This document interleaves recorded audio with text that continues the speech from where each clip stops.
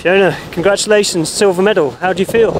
Oh, ecstatic with that. It was a pretty good time when I finished, and I thought, oh, it'll be pretty hard to beat. But yeah, Jess came through in the end with a better time, and all credit to her. My run was pretty good. I don't think I could have done much better. So it was a long, agonising wait, and eventually you finished with silver. What were you thinking as competitor after competitor went through? Well, I guess I was pretty. You know, I knew it was alright, I was pretty relaxed about it. It was a good run and I couldn't have done any better really. So as the paddlers after me picked up a few mistakes, you know, I knew that I was pretty safe. How's your preparation coming into this event?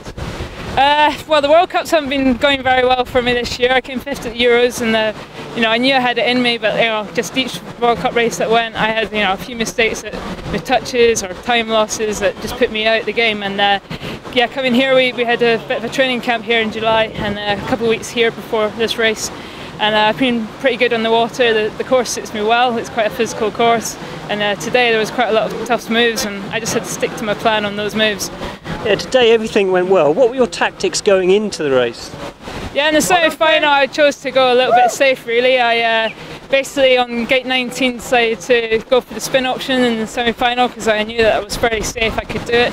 That would hopefully get me into the final, and had a little bit of a wait at the bottom of the semi-final thinking I might not be in, I might be. And then in the end with my coach Mark Ratcliffe we decided to go for the forward move in 19 in the final, and it came good. I'd say it's been a difficult season coming into this event, but it must be exceptionally special to put down your best performance of the season in the final when it really counts.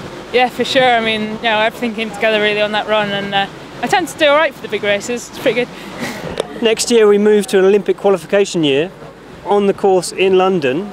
How do you think you'll fare there? Yeah, I mean, London is a tough course, and you know, obviously it is my home site, and I'll have more time on that course before next year. You know, the World Cup race didn't go too well for me there this year, so you know, anything can happen, but just plug away at those moves, the feature moves, and try and get it super solid ready for the race next year. Well, congratulations, and we look forward to seeing you on the podium. Thanks very much. Yeah.